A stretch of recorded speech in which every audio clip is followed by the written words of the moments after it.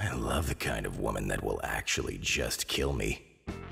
You know, when I left the house today, I was thinking, damn, I really hope some hot chick paints my brains all over some fucking hallway. And here we are. I mean, really, just absolutely destroy me. I'm talking full-on watermelon in the thighs level carnage. And I want it to scare the shit out of me. I mean, I hope I piss myself. I hope I piss myself and you call me your little pee-pee piss boy. I want you to fuck me up. I mean, I want you to make me your bitch. Your little pee-pee piss myself bitch. I want it to get embarrassing. I mean, like, weirdly embarrassing. Unsanitary, too.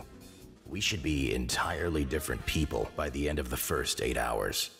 Do you understand what I'm trying to say here? I mean, I'm a real freak. I'm not normal.